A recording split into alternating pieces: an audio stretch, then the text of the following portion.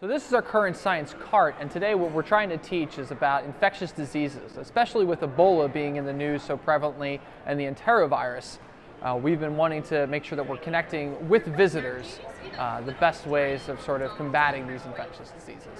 That's oil on your hands. Oh boy, right? And So we're talking about the importance of washing your hands using soap. The first jar is a jar filled with water, and you see a separated solution because that's vegetable oil sitting on top. And there's a lot of dirt in between. As you shake this up, you can see that everything starts to swish around, it separates out, and the dirt falls to the bottom. Doesn't do a good job of cleaning your hands. The other jar is also water and oil and dirt, but it has soap added into it. And the soap allows for things to bind together, so that it allows for all that dirt to be washed away when you wash your hands. And we're going to look at this now. Also at the table we have a special device called the ProScope.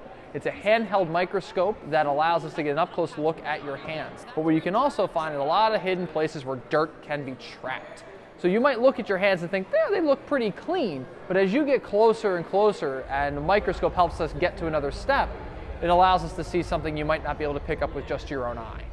A lot of the transmission of diseases, bugs, parasites, nasty stuff happens because of your hands. Hand-to-hand contact, hand-to-mouth contact. So your hands are the number one or one of the number one transmitters of diseases. And so by merely washing your hands in a very productive, regular way, we can significantly lower the amount of disease transmission we're doing in small areas, in schools, in populations, in society.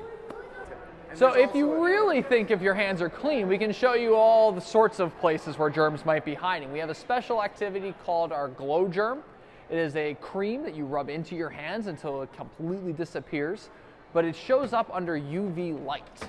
And that UV light is really, really powerful stuff. So after you rub this all in and you can see what your hands look like glowing under this beam, you go and wash your hands and see how well you're doing with washing your hands. And we can find all the places you might have missed by using the light again to see what glows. not as bad. Not as as bad. I didn't Turn help your them hands because I over wanted to for me. see. Not as bad. Not as bad. All right, bud.